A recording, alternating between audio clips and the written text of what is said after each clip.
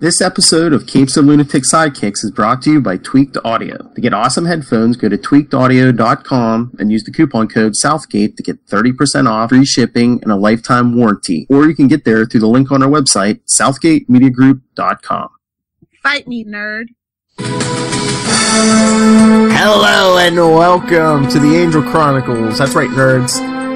I am Phil, and that bare knuckle nerd fighter is... Hey y'all, it's Lilith and Phil. May not recognize her, but yeah, it's her. Are you trying to go blonde because we're talking about Buffy's appearance on Angel tonight? It caught me. The Slayer. But yeah, so talking season 1, episode 19, Sanctuary. As we said, I think last time, the final appearance of Sarah Michelle Gellar on the show. And we never saw her again. This episode, I don't know. It's one of the best episodes of the first season, but not the series, which is weird. Because they're like, it's Buffy, are you crazy? And I'm like, Well, yeah, I think this was like a big... This is what, I mean, we keep saying, oh, this is where the show took off, but I think this is where the show started to find its own direction, because after this episode, I mean, we don't really get any Buffy characters, do we, until Spike in season 5? Well, no, Willow comes by for a moment. Is that season 5 or season 4? Oh, that's right. I think it's season 4. Because it's before they move into... I was going to say, were they in the hotel? Because... Yeah, they were still in the hotel, so it must have been season 4. Yeah, because you don't see any hotel. They mention it, but I don't think you see any hotel in season 5. Mm-mm. So, yep. This episode, like, the first time that I watched this episode, obviously I watched it live, and I was just like, he's defending Faith? He punched Buffy for Faith? Because you gotta have faith, the faith. Like, I just was like, this is too much for me. But now, I mean, like I said, the character of Faith has grown on me. And like I said, if you aren't reading those Faith and Angel comics, read them! But I mean, I don't know. It is kind of weird that he defended... He sees a lot of himself in her, is basically... That's the whole thing that we were building up to from the last episode to this episode, so... Sounds sort of naughty, now that I'm saying it. I mean, well, they did kind of, shaggin' wagon back in the Sunnydale, so... Yeah. You steal all my boyfriends! I mean, if you look at Buffy, the guy that she ends up with kind of started with the thing for Buffy. Yeah, she has a Slayer complex. If it feels like Buffy's, she wants it. Mm-hmm. So, that's a weird... strange relationship that they have. Yeah, but I mean, it is weird that, a little bit that Angel was defending her, but I kind of get it, and it's like, like to Buffy, it's not all about you. Finally, someone said it, though. Oh, yeah. Yeah. Cause that's the odd thing about Buffy, especially in, like, the first, like, I'd say season and a half. It's like, she's a Slayer, but she doesn't want to be, all her Scooby gang totally is into it. Mm-hmm. So, yeah, it's not all about you, Buffy. Well, yeah, that's the thing, because she's like, oh, you're in trouble. He's like, no, that's not why you came. You came to rip her head off, and, Someone calls her on her BS, and I love it. My city, my rules, Yep. Meanwhile, it's like, if you'd have just took the shirt off, it could have been the all-black gang, but no, you messed it up, Buffy. And that one shot where the three of them are in there, standing in that room, I was just like, damn it, Buffy, you just have to be the center of attention, don't you? And I will correct myself. I think I said an episode or 2 ago that this was the last appearance of Kate this season. I was wrong. Oh, yeah. We were She shows up in the finale. Yeah, she shows up in the finale. Yeah. So, yeah, it's just like we're just kind of dredging up all this, I guess, just this history between Faith and Buffy. And it's just like, I don't care. This is Angel's show. Get out of here. Again, too much girl drama for me. Get out of here. Again, maybe they're trying to boost numbers or whatever, and this is a spinoff. I think Elijah Dushku without Buffy without Sarah Michelle Gellar, like, no offense, would have done just fine. Mm-hmm. There's a reason, like, not for nothing. There's a reason why Elijah Dushku got more work after Buffy than Sarah Michelle Gellar did. I'm just gonna throw it out there. she even did that one movie, The New Guy, with DJ Qualls, which is like one of my favorite movies of hers. Yeah. I'm just saying, not for nothing. Elijah Diskin was kind of like this weird, like, rising star at the time. So, I think they should have saved the Buffy appearance for the finale of Angel. I mean, if we were never going to see her again. Yeah. Unfortunately, but it is what it is. This episode is really interesting. We have Wesley having his, thinking about going back to the Watchers Council, but not really. I mean, we know Wesley's a weasel at times, but at this point, we're like, nah, he's not going to do that. No, he's Team Angel. Yeah. All day, every day. And Besides, who wants to go back to rainy, foggy London? I mean, he lives in LA. And the Cordy's there. Come on. All that dark practice paid off. I know. So jealous. I'm like, I can do a crossbow. I can't do darts. And then the dude's about to fall over, and he just comes up and punches him anyway, and he's like, "That's for calling me a ponce." But yeah, we didn't get. I mean, there was so many characters in this episode. I mean, Lila, Lee, Lindsay. Yeah, of course. And I'm just like, Lee, why are you still here? Goodbye. No one cares about you, sweetie. But I mean, yeah, we had so many characters. I mean, it was fine that, Cordy writes herself out some vacation time, and she's like signing checks. She's like, I ain't staying with homicidal slayer in the basement. I'm gone. Smartest thing she's ever done. But of course, they did that probably because there are just too many people to keep track of. Oh yeah. But in the end, Faith turns herself in. Yep. After Kate tries to arrest Angel for harboring a fugitive. Like Kate is the original Laurel. You know that? That's what I just came up with. Kate is the original Laurel. Is that stick in your butt police issue? No, she was born with that. I'm pretty sure. I don't forget. You're one of those that killed my father. Now I'm actually the one who saved your life. Thank you very much. I know, just the worst. Just the worst. I don't know why they had to make this character that way, but it's just like, she really is the original Laurel from season 1, especially when she comes on, you just know she's gonna be like, just the worst. Mm-hmm. Our protagonist.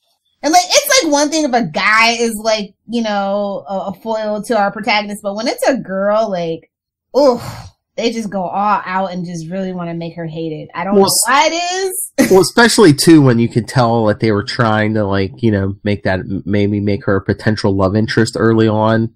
Yeah. When chemistry didn't work out. When they become pure foil, it's like, you can tell it's going off the rails. Yeah. Yeah.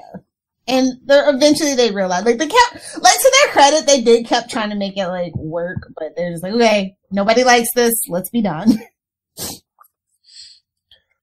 I love when Faith's downstairs and Angel's taking a shower. She's like, "You okay? I somehow made it through those 4 minutes since you last asked me."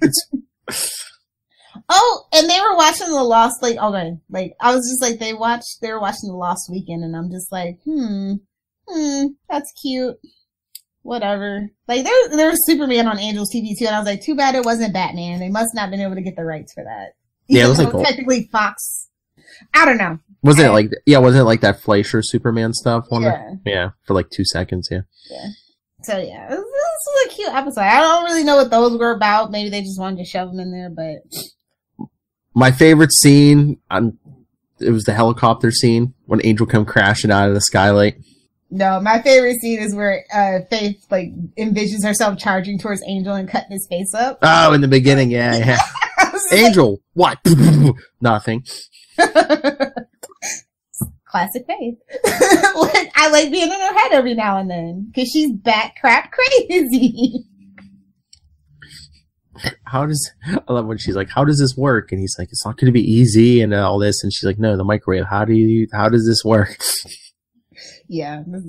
Oh my god, the dialogue in this episode was so good.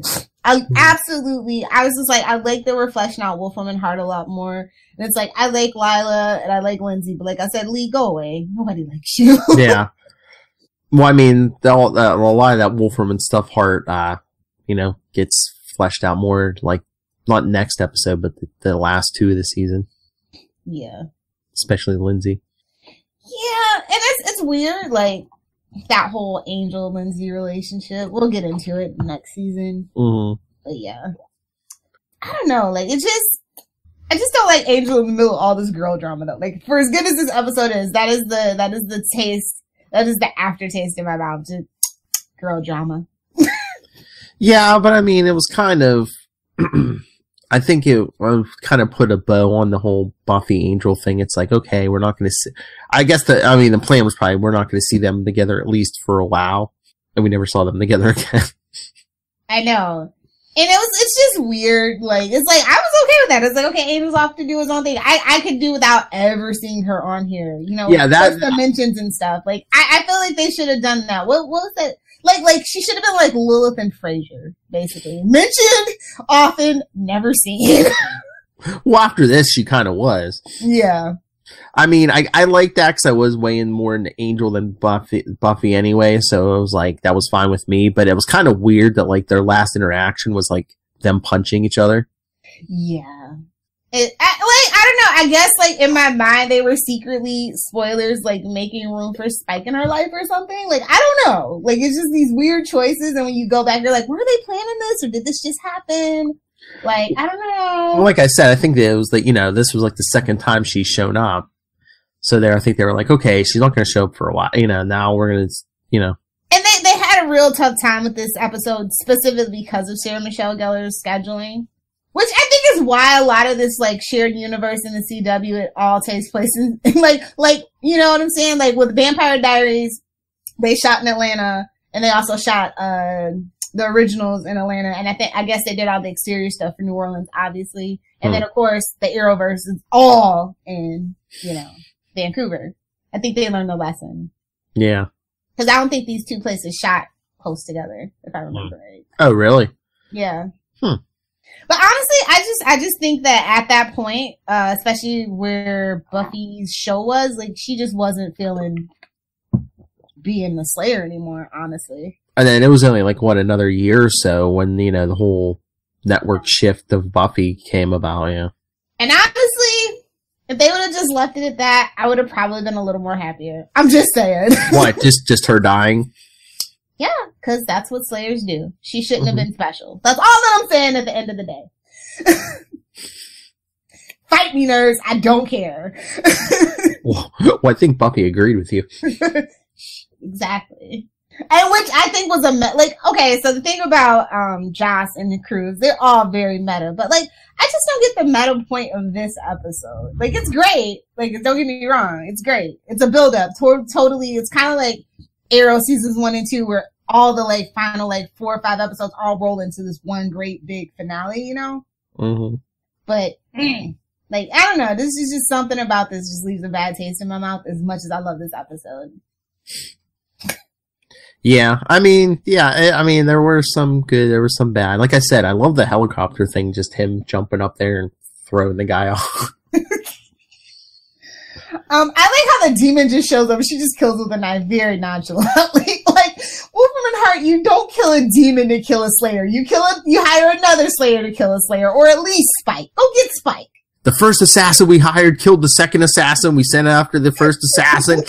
This is getting ridiculous. Yes, it is. And then I like how they're talking about, another favorite one of mine is Lila's talking about how Angel can't be killed even by a Slayer. And goes, rumor has it he used to actually date one. It's like, how is that not common knowledge? Everybody in Sunnydale loves the gossip. Are you kidding me? I know.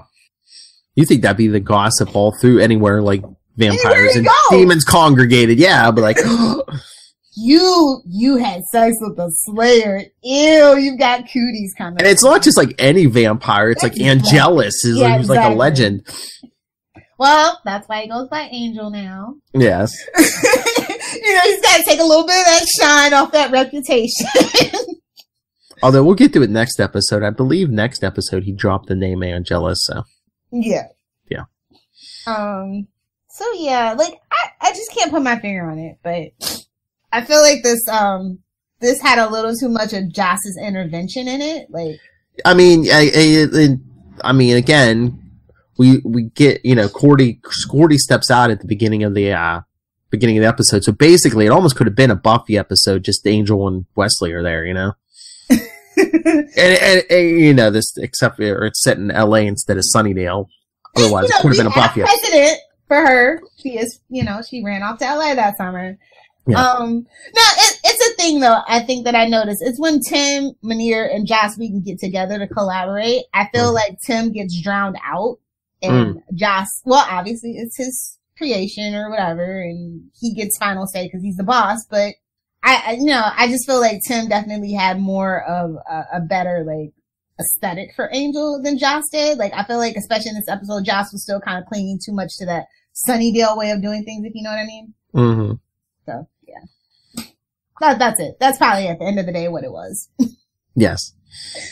But Faith finds peace in her jail cell, at the very least. I guess so. We don't see her again For a long time. Yeah, well, not on this show. Yeah. No, on this show we don't. Yeah, we don't see her for a long time again. Oh yeah. Because he does visit her in prison, right? And she, spoilers, breaks out. But in all fairness, it was an apocalypse.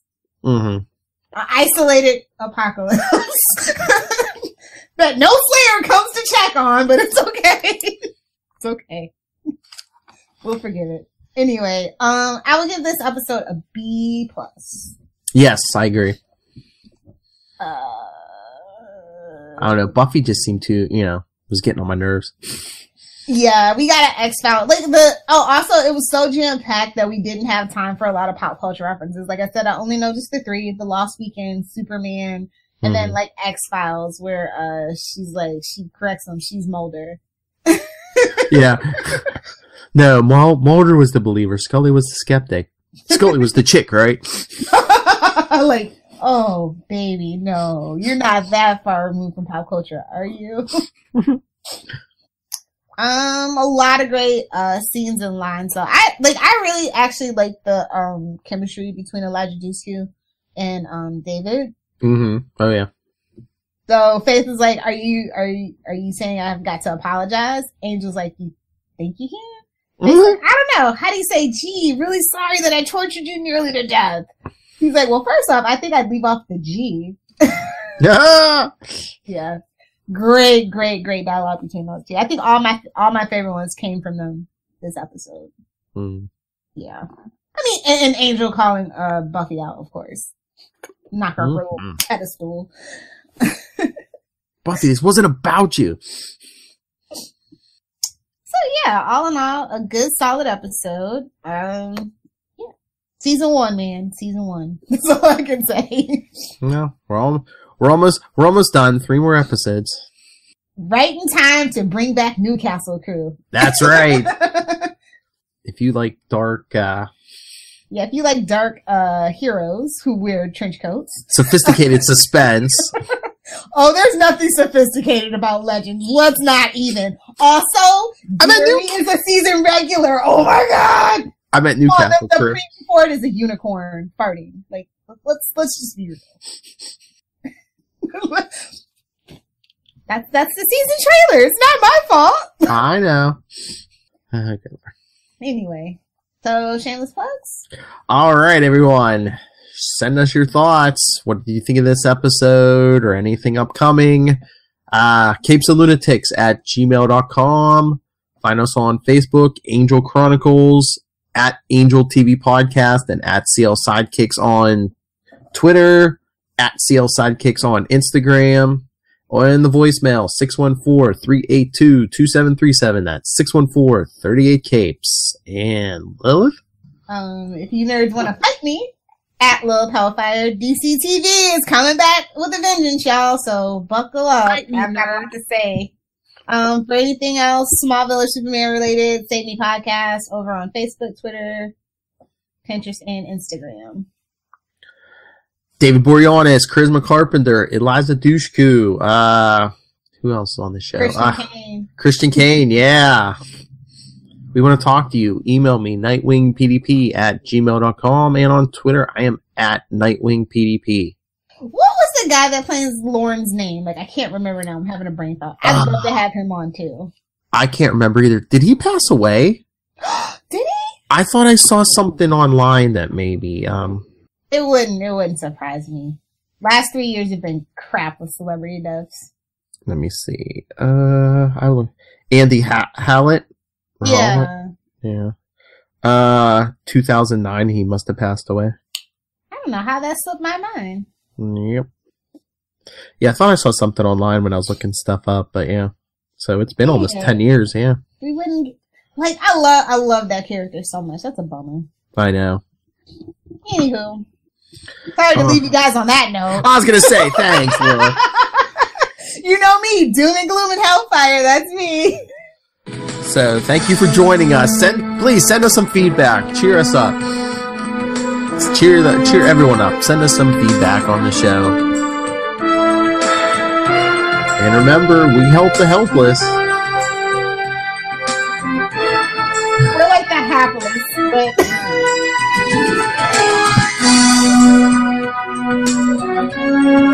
Like we said, finish up the season, we'll get back to some John Constantine stuff on Newcastle Crew, and eventually we'll get to season 2. Next summer, this is the summer show. But remember, join us next time. Annie, get your gun.